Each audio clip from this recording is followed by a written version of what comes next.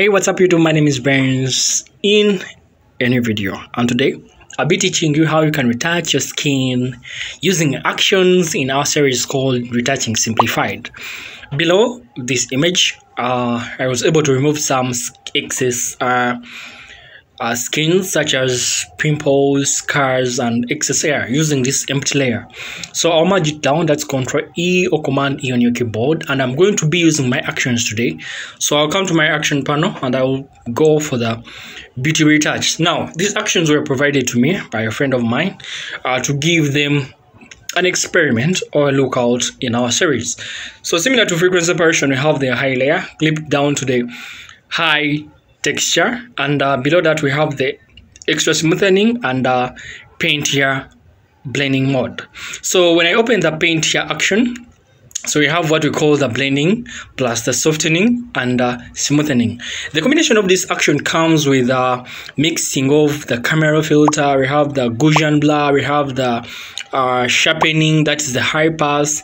That's what creates this action. That the role is simply you just have to paint. So when I come to this panel called paint here, as you can see, I'm going to just come to my brush and then go with a normal brush, put my opacity at around 30. You can go to 20 if you feel like, and with my flow to 25 or to 30 if I feel like. Now as I'm continuing to explain this, all I need to do is to just paint and get extra details. So this action does not need much of experience to use. It is just beautiful, and I'll provide it, so keep watching, and in the link below it will be there. So just click in the links provided below, it will be there. So we are watching more of these tutorials called Retouching Simplified, and we are going to be experimenting more with the available sources, understanding the skin techniques, how to generate more of those professional looks, and without much experiment and experience needed. All you need to understand is how these formulas work, how do we use them.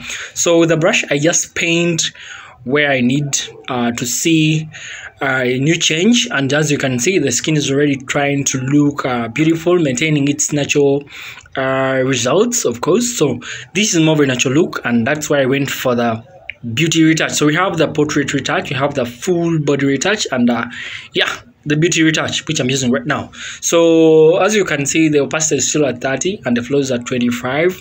So I'm just using simply one panel in this action, which is the paint here.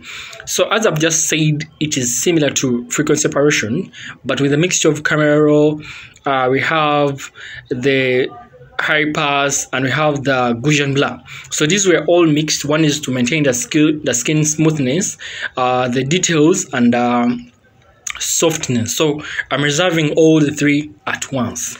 Yeah.